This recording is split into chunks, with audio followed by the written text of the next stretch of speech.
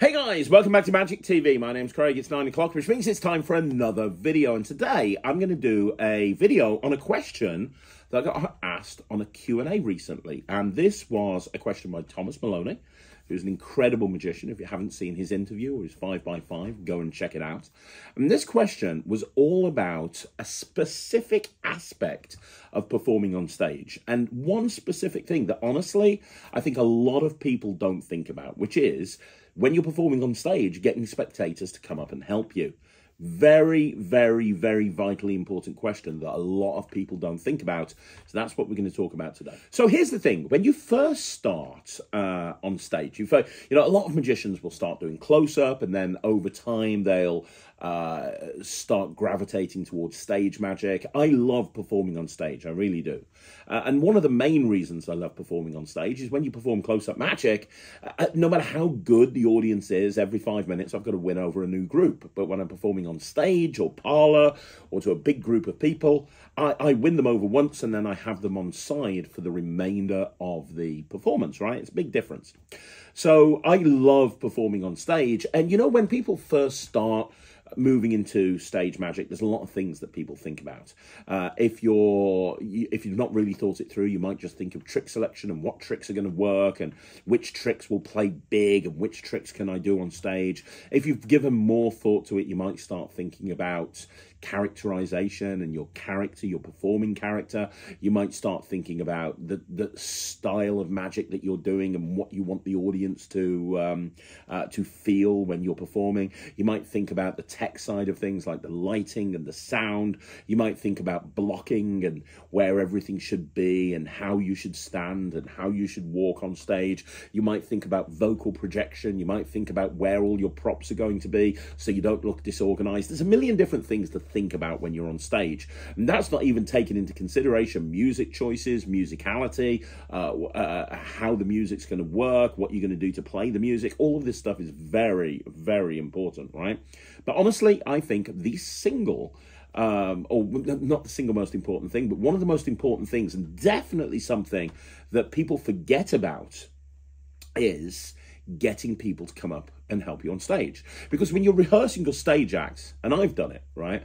When you're rehearsing your stage act, and you might be doing a full rehearsal. So you might be standing there going, right, okay, I need someone to help me. What's your name? John, come on up, John. John, this is John, everyone. Give John a big round of applause. That's kind of how you practice it, right? And the problem with practicing it that way is you're not giving any thought as to how that person comes up on stage, what you're going to say to get them up on stage, the process of them coming up on stage. All of that is very, very important. And we don't think about that, right? Because we just want to get to the next part that we're rehearsing, because we've scripted up until that point, and then we've scripted when they get on stage. That process of them coming on stage and getting them to come on stage is something that we don't really think about. And when I first started working on stage, I was working with Russell Leeds at the time, and we were putting together an illusion act, and it was a comedy illusion act, so there were lots of moments where there was lots of comedy, and I was doing lots of moments where I wanted to have people up on stage and help me, and the suit jacket escape was in it and all that sort of stuff. And I didn't really think much about bringing those people up. And when we first started doing the holiday park circuit, which is very unforgiving, the holiday park circuit, when I first started doing the holiday park circuit, I really would struggle with people coming up on stage. They just wouldn't come up. And that's the big issue, getting people up on stage. Because here's the thing, right? You have a couple of different types of members of the audience. The first type that you have are people that are in the audience and they don't really want to come up and help. They're enjoying the show. They don't want to be the center of attention. They don't want to come up on stage and help you. And then you've got other people that may be a little bit too overly eager. And it's like, yeah, I want to come up. And they'll literally just walk up on stage. I've had that at holiday parks as well. And, Thomas asked this question originally. And when I asked him about the question that he asked, he said, well, a couple of times, because Thomas is new to performing magic on stage. He's just done a holiday park run, which has been very successful. But, he's transitioning from close-up to stage. And he said, one of the things I sometimes get a problem with, and I never thought this would be an issue, was getting people to come up and help. Because it's kind of like a ripple factor. And what I mean by that is if you pick somebody, if you say, right, can you come up and help me on stage? If that person doesn't want to do it and they refuse and they go, no, it's very difficult to get them to come up. You can't drag them up and force them up on stage. But by asking that question to that person and that person saying no, it shows everybody else in the audience that they don't have to come up if they don't want to. And so then you go to somebody else and say, will you help? No. Will you help? No. Will you help? No. And it can almost, it's so embarrassing. I've seen other magicians do it. Hell, I've done it. When I first started holiday parks, one of the very first shows I ever did, I asked someone to come up and help. They said no. I asked like 6 or 7 people, and it was a packed house. Everybody said no. And honestly, it was the most embarrassing moment that I'd ever had. I wanted the ground to swallow me up, because it was just like, oh, I'm just standing on stage. This is boring. I'm just asking lots of people. And eventually, one of the Ents team felt sorry for me, and they came up on stage, and they offered to help. And it was just humiliating. Is a good way to describe how I felt at that point. It was not a good feeling. It was not a good experience. I did not enjoy it. So you need to think about how you're actually going to get somebody on stage. And if you're planning your first stage show, you really do have to think about, what are you going to do? What are you going to say to get people to come up on stage? What's your plan? What's your gambit? And really, this very much depends on your character, and it depends on the type of person you are. Now, I've talked about my character at length on this channel. You know that I'm that sort of person that's kind of a bit of a sarcastic, quick-witted kind of guy. I'm not taking myself too seriously. I'm definitely not taking the show too seriously. I'm going to be taking the piss a bit, but I'm going to be taking my piss out of myself as much as I do everybody else. I'm doing it with a wink in my eye. There's nothing vicious about anything that I'm doing, and my goal is to have a lot of fun. That's kind of my style when I'm on stage. So, you know, my favorite way of getting someone to come up on stage is looking at them directly in the eye, and getting eye contact there and then, and saying, hey, what's your name? John. Nice to meet you, John. John, I need you to help me, but it's very, very simple. All I need you to do, John, is just do this. That's all I need you to do. And so John does that, and you go, wonderful. Of course you can come up and help John. Everyone give John a big round of applause. Fantastic. So it's kind of a case of, it's a very funny thing. It's not mine. It's an old bit, but it's kind of like, right, I need someone to come and help me. John, I need you to help. Don't worry, John. It's very, very simple. I need you to do that. Put your hand in the air. Of course you can come up and help. And everyone give John a big round of applause as he makes his way up to the stage. And I'm not giving him the choice, really. I'm not being mean about it. I'm not saying, yo, mofo, you better come up on this stage right now before, you know, it's nothing like that. It's just kind of, but I'm not giving him a choice. It's a little bit like a sales technique. In sales, when we talk about closing, we talk about being assumptive. And it's kind of like, you don't say to somebody when you've just spent 10 minutes on the phone pitching them to have you at their event, you don't go, so would you like me to come? Would you like to book me or not? It's kind of a case of, right, okay, so you've got all the information. I'm just going to go and grab the details and get that all booked in and secure the slot for you, okay? And it's kind of very assumptive. Well, it's the same approach when I'm on stage. It's a case of, hey, John, put your hand up. Of course you can come up on stage. Everyone give John a big round of applause. Now, I've seen people before, and like I say, I've done this in the past, where you go, all right, I need someone to come up and help. You, sir, will you come up and help me? By asking, will you come up and help me, the answer is very, very simple. No. No, I will not come up and help you. It's easier for them to say no. So if they've got any trepidation, if they've got any worry, if they've got anything like that inside of them, by saying, will you come up and help, it's very easy for them to say no. And like I say, the first time someone says no, it can very easily cause a ripple effect around the audience. So you want to kind of not give them an option at all.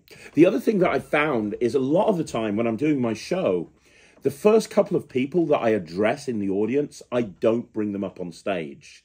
So the first thing I do a lot of the time in my cabaret show is I do the vanishing bottle.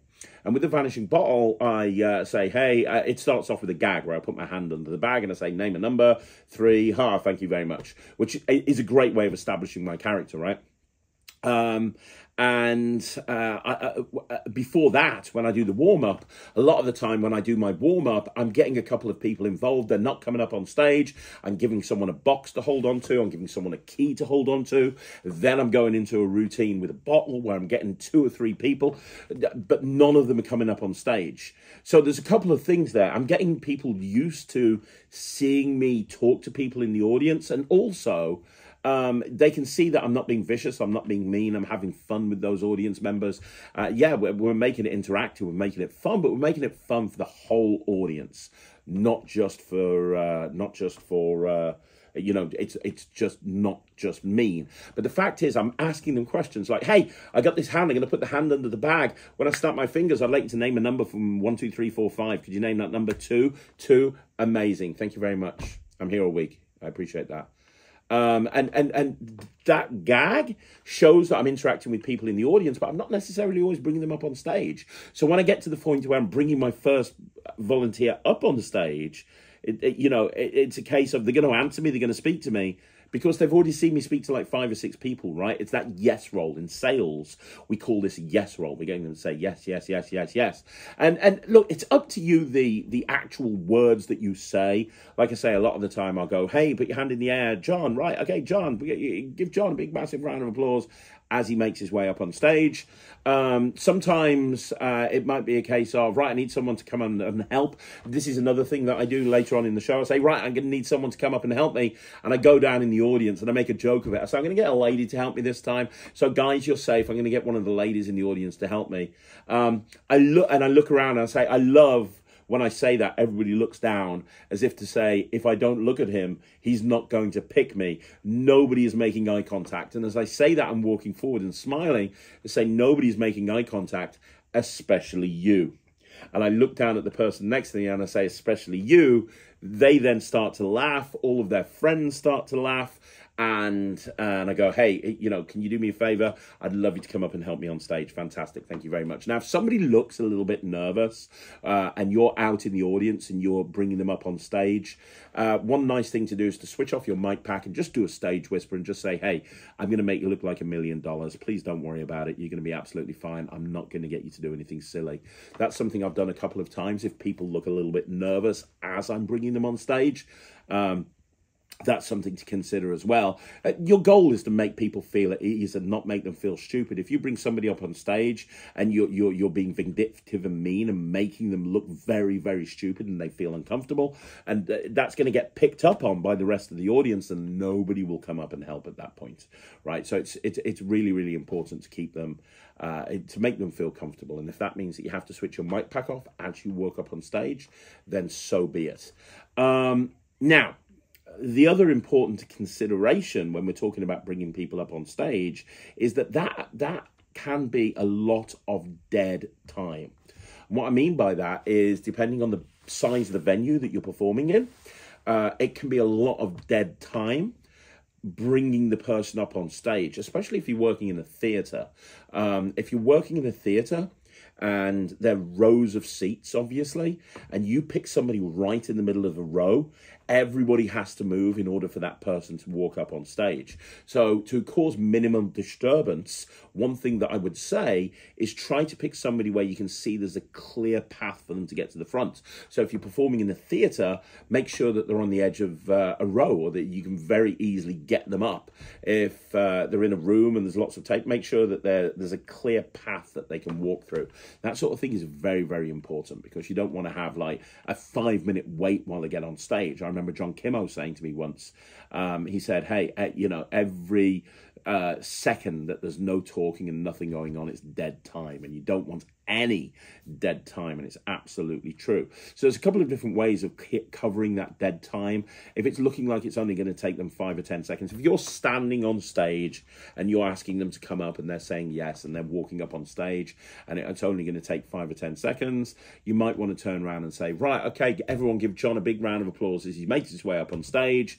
Now, if he's taking a little bit longer, which can happen sometime, let's say he's got caught, or I don't know, something's happening, you want to carry on presenting. So let's say you're doing a cube routine. You say, right, okay, now when John comes up on this stage, he's going to help me with something amazing. I have 16 Rubik's Cubes here. John's going to come up on stage. He's going to help me do something with these 16 Rubik's Cubes that's going to blow your mind. Oh, here he comes. Everyone give John another round of applause as he makes his way up on stage. Fantastic. John, nice to have you here. Thank you very much for helping.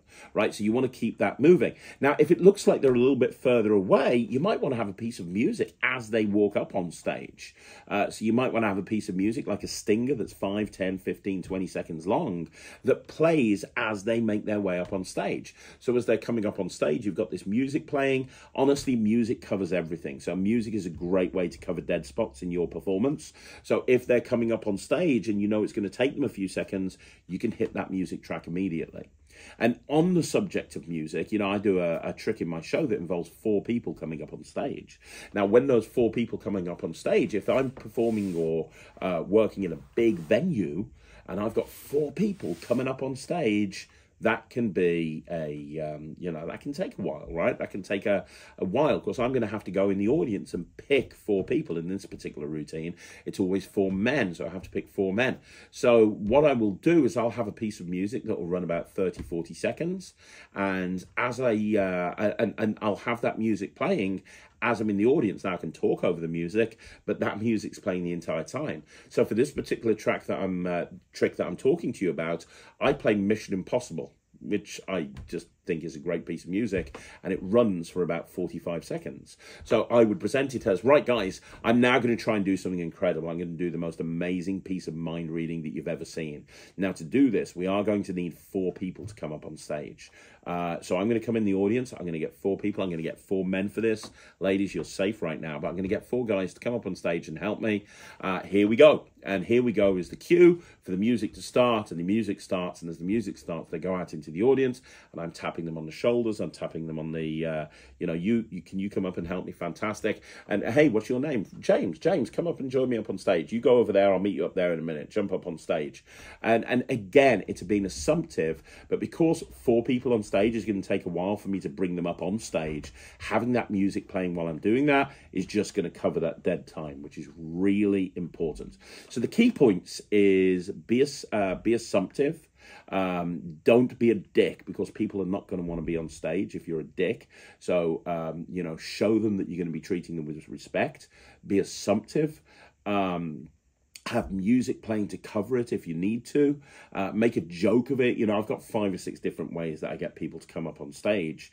But the most important thing is just make sure that people realize that you're being serious. You don't want to be in that situation where somebody says no, because that is going to cause the ripple effect. Now, the other thing that you can do, and this isn't possible at every event, but something else to consider, something else that you can do is you can do close-up magic before the event.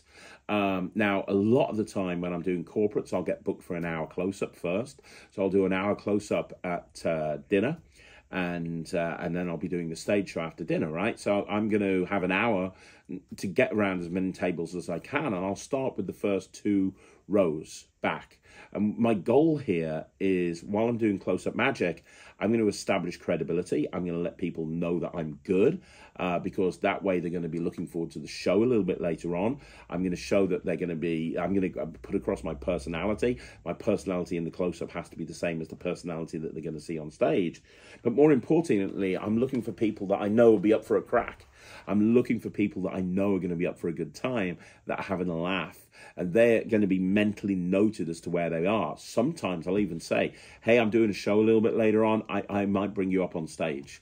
And they're going to go, no. But you can tell they say yes. Now, if they say no and they mean no, you know that you don't want to do that, right? But if you get a chance to do close-up magic before the show, that always makes things so much easier. Now, that's not always possible. A lot of the time I'm booked and I'm just going out cold on stage. And, I don't have the advantage of performing close-up before I go on that stage. And that's fine. But if you do have if you do have the option, it's great to be able to throw that in there. The one other thing that I'll say, and this is something else that's worth actually thinking about as well, is when you are performing on stage, you're going to get experience. You're going to get times where you go, right, I'm going to need someone to come up and help me. And everybody will point to one person. There'll be a table that will go, this guy here. And they'll point to a person. That's great. That's all well and good. And sometimes you might want to pick that person. But if they look really, really, really, really, really timid, like they don't want to be there, I'll walk over to that table and I'll pick the person that looks the most kind of up for it. That's go, oh, this person here, this person here. And I go, look, it looks like everybody wants you to come up, especially you. What's your name? James. James is just like pointing at you over and over again. James definitely wants you to come up. That's why I'm picking James. And it's a big laugh to everybody there. It's a big laugh to everybody in the room. But now I've got this guy up, and I can tell that he's going to be up for a good time, as opposed to picking the person that obviously doesn't want to be up on stage. That's something else to consider as well. That you want to be careful when you're picking people. From the second that I walk out on stage, you want to pick the right person. I'm looking around at the audience. I'm looking around for people that look like they're having a laugh, look like they're having a good time. Because the right person when you bring somebody up on stage and you're doing an interactive piece, the right person can make a performance. The wrong person can break it. And if you bring the wrong person up on stage and they're just not playing along and they're not playing ball, and you just can tell they don't want to be there, that's a very difficult situation to deal with. And it's something you don't really want to have to deal with. Now, you are going to have to deal with it. Anyone that's performing on stage will have dealt with this a million times, but you don't really want to deal with it, if that kind of makes sense. So, yeah, I'm trying to think if there's anything else.